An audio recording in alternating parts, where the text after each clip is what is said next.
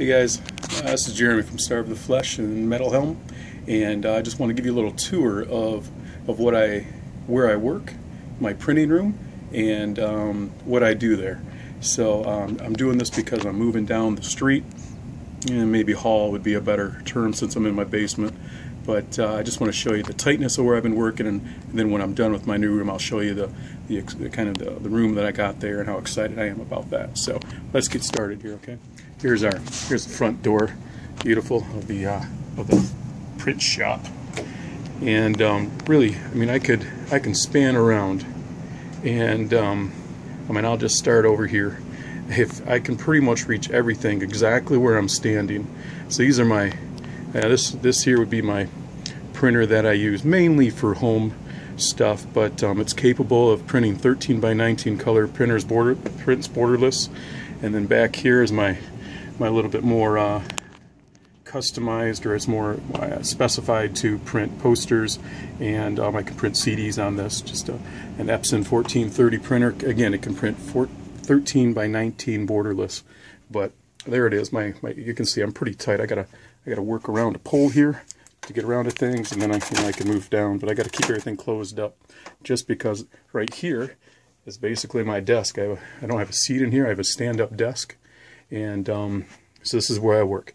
I got, I mean, here's my printing. Oh yeah, down here is my inventory and my packaging material, right? And then you come over here, this is a computer where I'm working on printing shirts for. I'm all set up to print a back of a Warbound right now. I'm also working right here on getting a new template up for the new Catamus shirt coming out.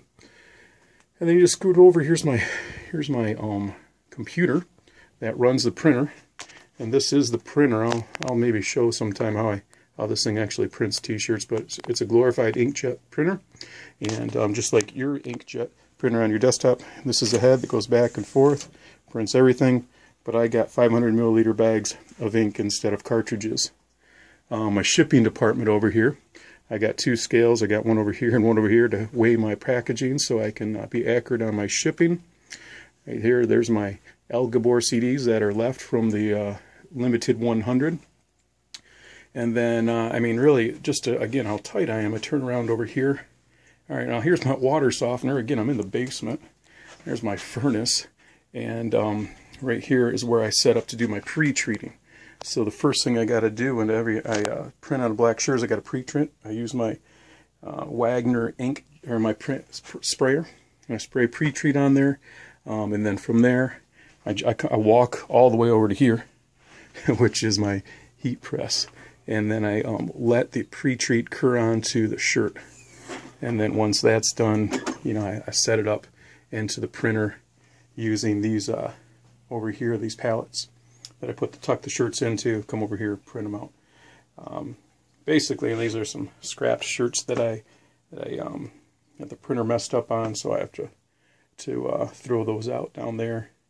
And that's really what I just wanted to get the feel of. Man, I'm standing in one spot. Here's my print area. Here's my computer. I'm not moving it. I'm just turning around in a radius. Here's my printer. And then I turn around here, and here's my heat press. So that's really kind of tight. And it's nice, I guess. I don't have to walk much, but that doesn't help me. I need to walk a little bit more, right? I also wanted to show you, this is another reason why I'm moving right now. My house temperature is at 68 degrees upstairs, and down here I'm in 60. When I came down here this morning, it was at 57. My hands get cold down here. I don't even want to be down here because it's so stinking cold. So that's that. I hope you enjoyed our scenery here, and hey, God bless. And next I'll show you another video, the new and improved, where I'm at. So hey, thanks a lot. Bye guys.